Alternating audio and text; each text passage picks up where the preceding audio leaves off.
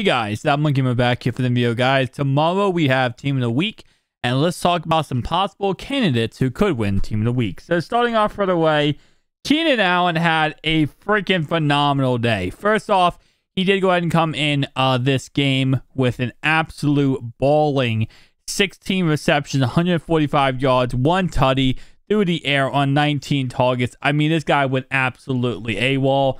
And in all honesty, he definitely should get the master for this week, because looking at him now, there are some other players who played very well, but looking at him compared to other players, he definitely had a fantastic week. Now, a very close comparison would be, of course, a 2-touchdown day for Adam Thielen with 123 yards through the air. Again, like I said, another very, very great matchup, or a great player on this slate, so he could definitely be in consideration for these top player. Now, so again, my opinion, I say these two guys would probably be one of the two who are going to be the second position master.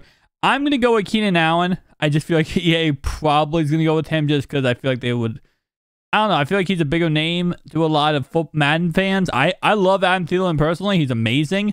I think he's like top 5 receiver, not anymore, but he used to be. But I think Keenan Allen might get the slate on that category, but I do definitely still love Adam Thielen.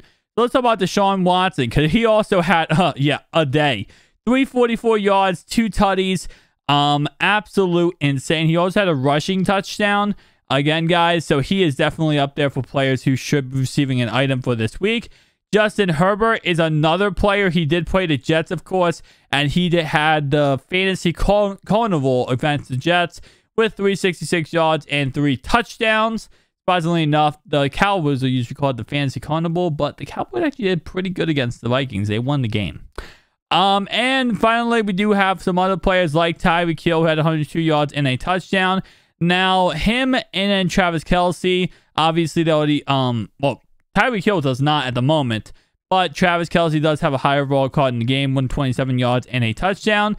Now, I think what I'm projecting is for the Blitz promo is we're going to see a Tyreek Hill. So I think that's why we haven't gotten a Tyreek Hill yet, and we're probably going to get one for the Blitz promo. It's probably going to be the Blitz not master, but one of the masters in the set to get the overall master. So I think that's why we're not going to get a Hill yet. We'll probably get a Hill for that promo. All right, Demondre Bird. I think I said that correctly, I believe. I heard her name like 3 times before. 6 receptions, 132 yards, and a touchdown, which I was really mad about, because I thought it was going to be another Jacoby Meyers game, but it ended up being a Bird game, and Bird had a phenomenal week this week. Definitely could get a low overall card for what he did.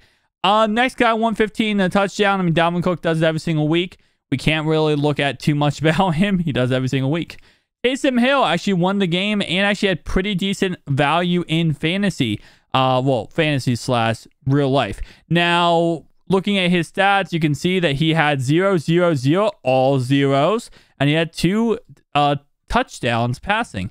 That's because of the fact that he is eligible for tight end and quarterback, and that's why, because it's kind of like he's both positions. But he had a really decent game, not too bad. And finally, we got to look at 2 players, 106 and a touchdown for Devontae Adams. And finally, Deontay Johnson had 111 yards on the day. So again, like I said, a lot of great players for this week. A lot of good slate players who could be getting these Team of the Week cards. I think personally it's going to be Keenan Allen as the second position master, but it could be any of these guys. Now, the Browns did have a pick 6 against the Eagles.